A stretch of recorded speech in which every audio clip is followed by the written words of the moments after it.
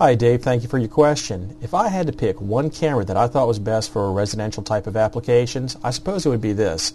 The KG602IR camera features a full chip Sony Super Head 1/3 inch. It's color by day, black and white infrared sensitive, infrared emitting at night.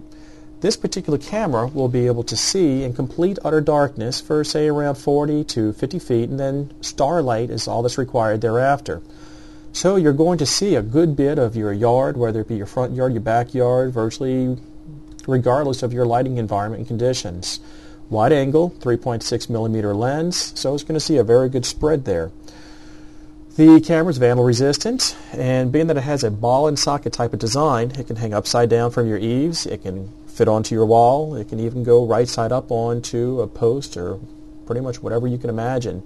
Simply hook this camera up to your VCR or your DVR and you're good to go. Thank you for your question and have a great day.